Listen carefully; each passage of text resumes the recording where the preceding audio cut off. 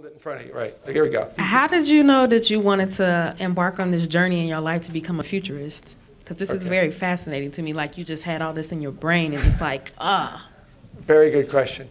I've always been slightly ahead of the curve. I've always been fascinated by what was next. I did things all my life that people said were crazy.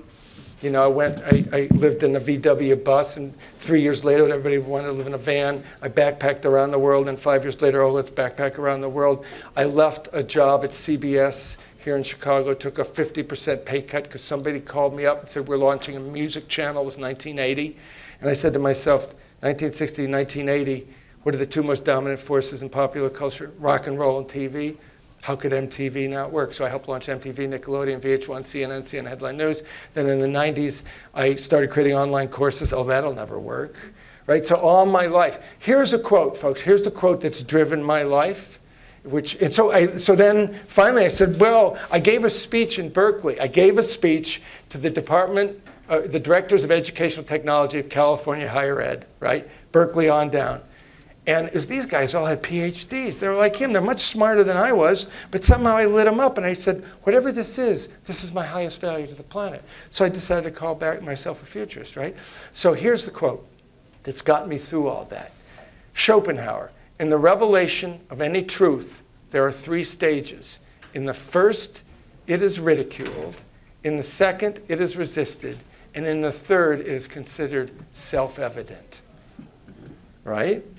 So like, for example, whenever there's a lot of resistance, healthcare reform, gay marriage, you know what direction it's going because it's the legacy thinking trying to resist this overwhelming change. So if you remember that, so as a futurist, one of the ways I see how change is going to be is where's there the most resistance to it? Because it's the last throes of defense before the change occurs. So anyway, I love what I do, obviously, and it's my highest value on the planet. If I can get people to think about the future, Buckminster Fuller said 30 years ago, humanity is soon to be a fork in the road, utopia or oblivion. So my calling is, to some degree, if I can influence people to think about the probability of utopia, it increases the possibility or probability of that occurring rather than mindless powering into oblivion. Did that answer your question? Another question? Yes. Okay. Hold it a little closer. Okay, what do you think, since all the children, or most of the children now, are doing like touch screens and stuff like that, what do you think it's going to do to like their fine motor skills? You know, like before they used to have them do little things or like pick up stuff and things like that. Or most 8-year-olds I see that text do a lot better than anybody older, right? They have great motor skills. I mean, now we finally realize the evolutionary reason that thumbs are in opposition from the apes, right? Because we can text. But I think that motor skills, if you see it the way I see it, like 2030, I'm communicating you with brain thought waves, right? So the motor skills, that's what robots do. So increasingly, we're going to getting away from the skill stuff. Like I teach at the College of Art and Design. You know, if you paint with a paintbrush, you can paint with a paintbrush now. That if you've seen this, like if I blink my eye and I put a brush over it, and then I put the brush on the tablet, it paints blinking eyes. So when does art become craft? Or, you know, so it's going to go from technique to technology, and then you take the technique into the technology, you know? So we all need to open things and use our hands, but unless you want to play an instrument, of course, you can play an instrument on a computer. I never say something's good or bad. I just say what it's going to be, right? So I don't know that that's good or bad, but that's what it is, you know? I mean, think how much more, you know, cursive, how much more hand dexterity that was. Would you go back and write everything now? Because you want to make sure that, no, you do this, right? And then you're going to do this. So it'll change. Another question. Yes, I have a question. It needs a microphone to the gentleman in the back for next one. Yeah, go ahead. Yes, I have a question about how do you think with the technology and robotics and how it's going to affect the workplace in America? Well, initially it's going to get rid of jobs until we think about how to create new jobs. One of the things you have to see from a historical point of view, the concept of a job is a 300-year-old concept that's about to fall apart. The industrial age created jobs. Before that, there was the family farm and the apprenticeship and the guilds. And then we scaled up and we got centralized and urbanized, so we had management, right? Management didn't exist before the industrial age largely, right? So we had these jobs, which is why the unemployment rate's always going to be high, because we're measuring in outdated metrics. A lot of people who are called unemployed are really making a living. I mean, I talk about we're all moving to independent contractors. I don't have a job. I wouldn't fit. I'd be unemployed. What's your job? Well, I'm a futurist. Well, it doesn't fit, right? Believe me, how many forums I've gone to. What is your occupation? A futurist is nowhere there, but there's 6 categories of longshoremanship, right? I mean, so I think robotics initially are going to be perceived as a threat. Oh, we don't need to hire any factory workers, we got robots. The way to think about that is, what is it that only humans can do? Stop thinking about what humans used to do that robots can now do. I mean, do we still till the land with hoes and rakes? Why would we? Because we got machines who can do it better, right? So think about any way machines created more jobs than they got rid of. Robots will create more jobs than they get rid of. We're just in this nervous interface about what it's going to be. You know, when the machines first came in, there are a lot of people, they're going to take away our jobs, right? Well, of course they did, but they create all these new jobs, right? Where computers are going to take away jobs. There's more people working in computer technology than worked probably in car production 50 years ago, right? So, is there another question? Yes? First of all, David, thank you so much for this presentation. You pointed at me a few times during... Because he and I had a conversation. He called himself a historian, not a futurist. He said, I'm a looking backist, or whatever you said, right? Obviously I was joking. I know, and I said, you wait and hear how much history I'm going to talk about. But as you obviously know, what I do for a living is I measure how things change over time. Right. And we've had globalization. We had globalization, for instance, during the golden age of Spain in the 1500s. We've had human change, which we wouldn't necessarily call evolutionary, in terms of how children today grow up and they almost instinctively seem to know how to drive a car by the time they're ready to take driver's ed, whereas 100 years ago, obviously, that wasn't physically, they weren't physically capable of that. And you've talked about a number of those things that are happening today and how different they are, but what makes the change over time that is taking place now so different from things that have been happening perhaps at a more slower pace throughout human history? I think, first of all, the question is, why is the change today different than change in the past? I think it's accelerant. It's accelerating, and the accelerant is connectivity. So that concept of an idea whose time has come, right? You know, in the 1800s, if there was an idea whose time has come in Britain, when would it be felt in Thailand? Maybe 150 years. Now it can be felt in 150 hours. So that accelerates it, which means that when there's change that's slow, you know, I always say, if you read Shakespeare, why do we read the classics? Because it tells us about the human condition. Shakespeare never used the word change. Milton never used the word change except seasonal life and death. So in centuries past, we had a couple of generations to assimilate a change. Now we have a couple of months. So we assimilate the change, but we don't really see, you know, like the concept of place has changed forever. People using cell phones aren't thinking that. So change is being done unto them and changing sometimes their physiology, and we don't know it. So it's harder to keep up. I think that, as I said, you know, when I talked about that metaphor of the thousand years, next 10, you know, most of the change in that last millennium happened in the last 500 years, and in the last 400 years, and really in the last 150 years, right? So the question would be, you know, how much different was the 20th century than the 17th? It's the same question. I think, you know, I got my degree in art history. So 100 years ago, there were the Cubists and the Futurists, right? Because the Futurism saw the speed of the coming century, art precedes reality, and the Cubists saw the fragmented reality of our, of our five senses, the way it would become. I don't know how to answer that other than I think it's speed, and I think it's global. In other words, the British Empire, It was the first one where the sun never set, right?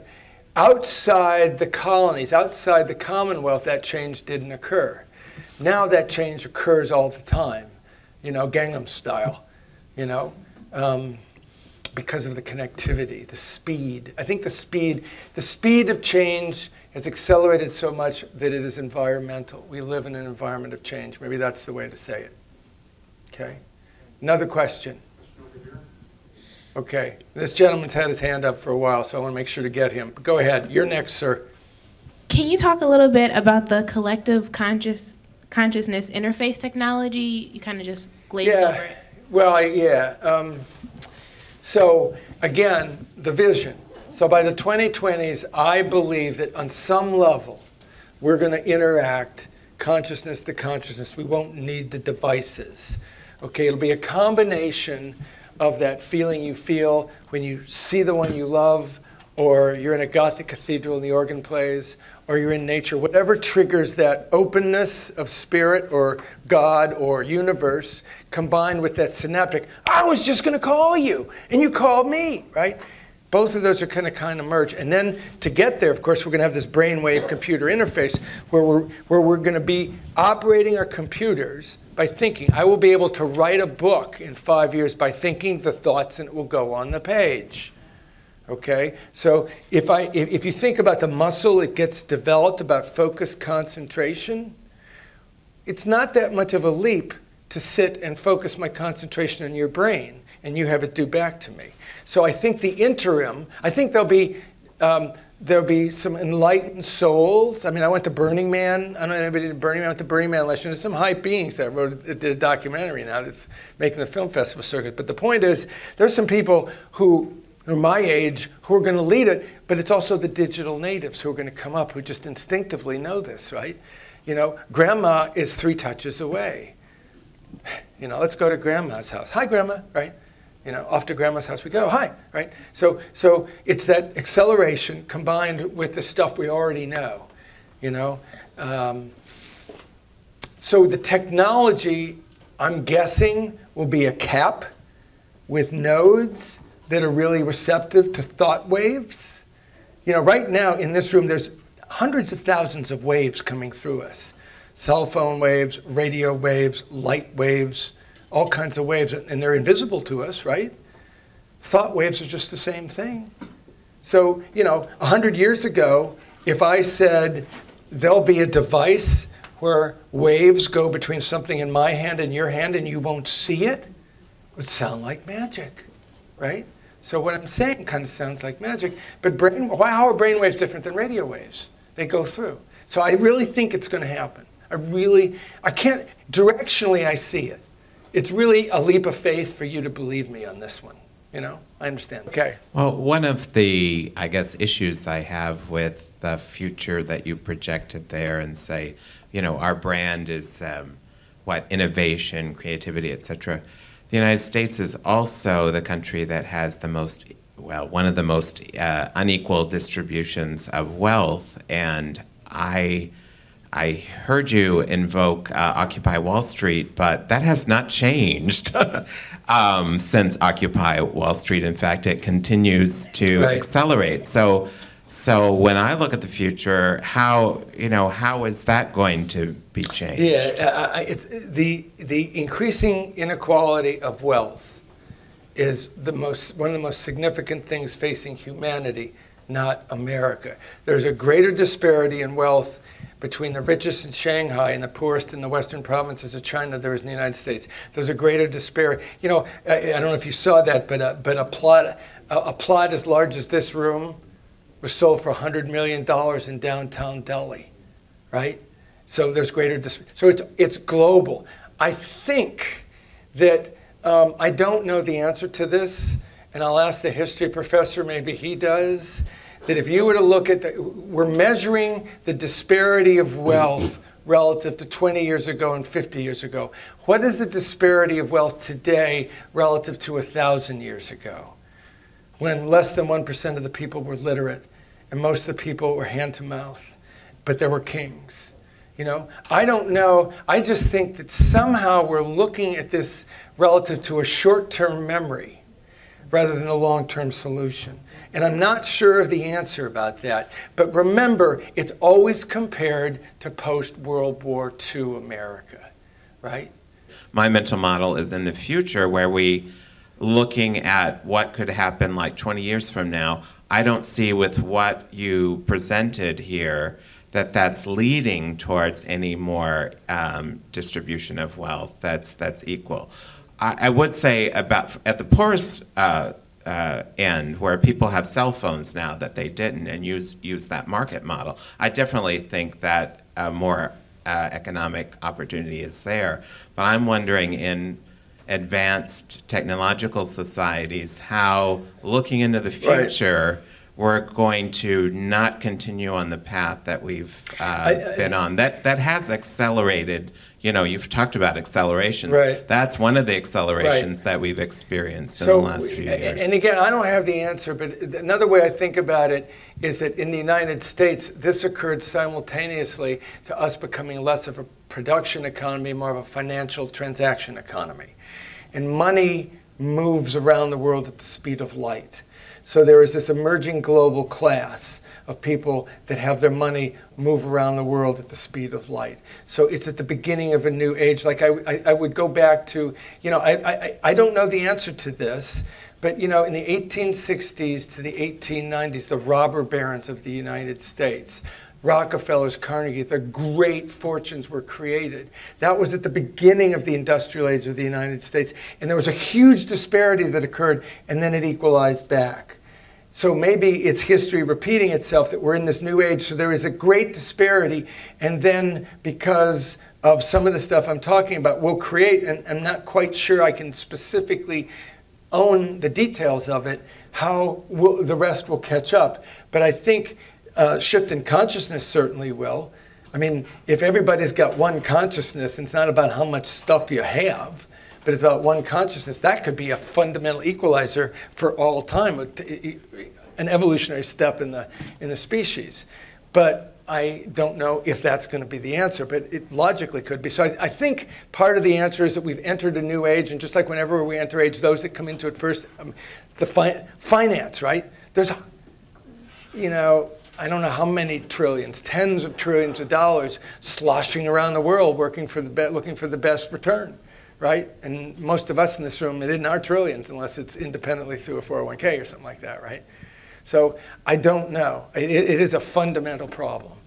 You know, that's why I was so proud and happy, and I'm gonna contact the president of Panera tomorrow because I want to write about it, and I think he's doing the right thing. So thank you very much. Let's have some applause to welcome him up. Well, I'm going to ask for some more applause in a minute or two, but I do want to thank David Houle for a most exhilarating evening. You accomplished all the goals. You've actually echoed much of what we have done in the University Honors Seminar up until this point. As David Houle was making his argument, I think you only gave us a taste of what is in the book, Entering the Shift Age. So if you want more, and there's certainly much more in this book, he will be signing copies after the talk. But you began with this notion that we live in such an exciting time, this great transformative time that we live in. And in demonstrating that, you expressed the increasing rapidity of change. And you took us through the millennia, showing how change has sped up ever so much faster. And we are at a pivotal time, so that as we stay put, change is afoot. Ooh, a poet. Yes.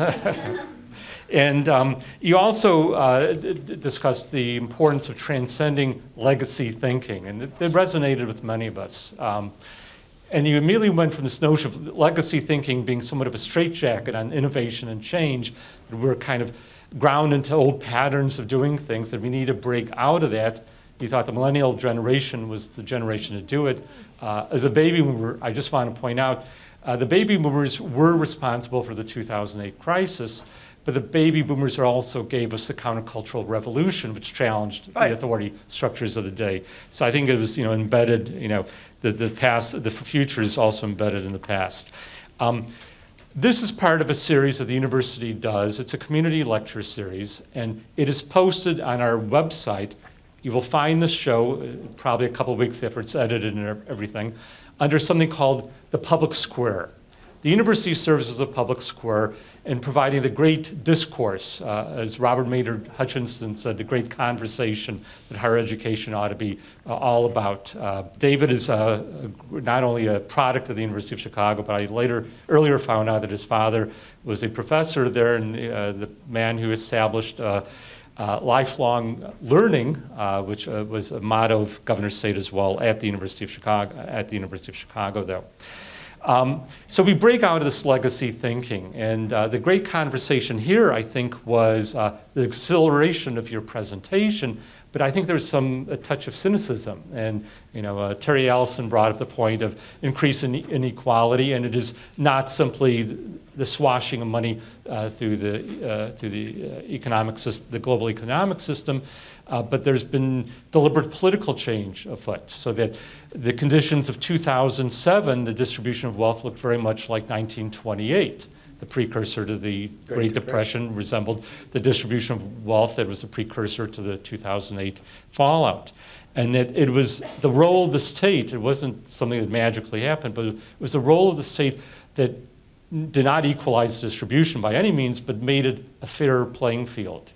Everything from the New Deal programs to the legalization, the legal recognition of trade unions, and so on. Innovation is a great thing. I think this is where you were going, Terry, with this. Innovation is a great thing, but it tends to benefit some more than others. And so there's that one touch of cynicism. What does this mean in practical terms? And you do have to read his book to get into all the nuances of the change that you foresee as a futurist. Another word of cynicism, I think, was expressed by our social work student, our spokesman for the social work program, and that is that there is a human factor, that there is a face-to-face that is transcendent of telecommunications, of communications that happens electronically, the personal touch. And thirdly, the notion that change is happening ever so much faster. If we indeed are contrasting the legacy thinking, which is a straitjacket, you didn't use that term, but I think that I think it's a fair term to describe what you were getting at. If change is happening all the time, what is our reference point for what is of value in society? There's a role for tradition. I'm an old 60s radical, so for me to make the argument that tradition is important, and what I have in mind is, again, Alvin Toffler's future shock. That if change is happening so much, we won't have to go abroad to experience culture shock. It will take place in the moment as change, the rapidity of change just speeds up. We'll become disoriented. We won't have the time to reflect, what are these goals? Where should we be going? What are the values we hold dear in society? And another word of warning, one of my favorite authors, many people went into education because of Neil Postman's teaching as a subversive activity. Well, years later, he wrote a book called Technopoly, where he indicts, much of what you were applauding. And again, there's a lot to be applauded here, and especially if you think creatively about the implications of what of just the last 10 years. But this notion that increasingly we're replacing our system of values with a fascination with technology, and that he calls it technopoly because, unlike past technologies, which were instruments, which were means of getting somewhere, increasingly the technology is becoming a power in itself. So when studies are done, and we can cite figures that have been, gone through those supercomputers you talk about, it's given more weight than anecdotal information, which represents more the human content of what is happening. Again, I want to thank David Houle very much. Please read his book. You can buy your chapter for 99 cents or buy the book at an academic discount. He will be up here signing. Thank you all for coming. Yeah, thank you.